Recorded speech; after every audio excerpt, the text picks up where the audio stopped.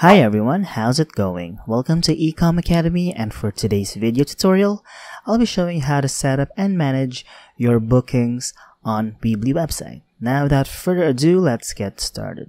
So as I open my computer browser, as you can see, I am in my Weebly main editor page. Now in order for you to add a booking section, let's say for example you want to add a booking section right about here.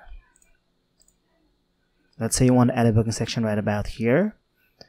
All you need to do is go to elfsight.com. So Elfsight is an amazing tool wherein you can pick widgets for your Weebly website.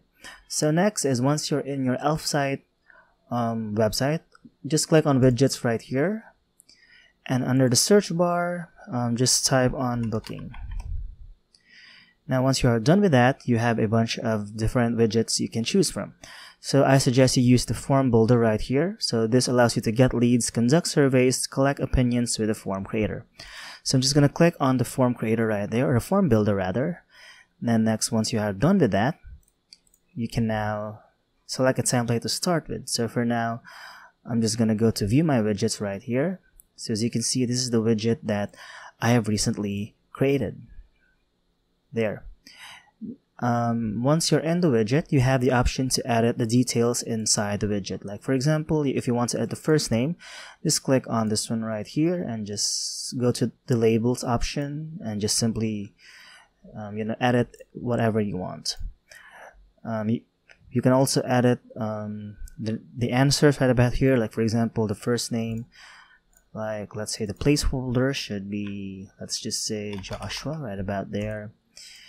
And you can do that for any of this. Just simply click on this one right here and just simply delete the label, and of course insert your desired label in it. So once you're done with that, all you need to do is to click on publish right there. And in order for you to publish, you must select a plan. So you have a bunch of different plans to choose from. You have light, basic, pro, and premium.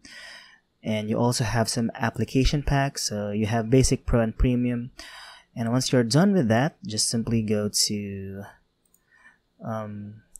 this one right here, publish right about there.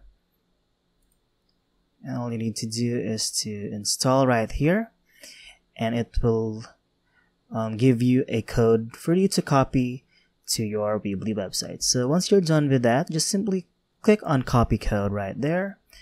I'm going to go back to my Weebly main editor page. Now under individual elements, all you need to do is search for embed code right here. Just drag it anywhere on the screen, or on your editor rather. Once you're done with that, just simply click on the set custom HTML and click on the edit HTML right about here, and just simply paste the code that you want or that we have generated right here. So next, as you can see right here, it is done.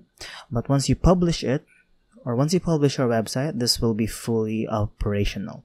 So once I click on publish, make sure to set your domain name in order for you to publish your website.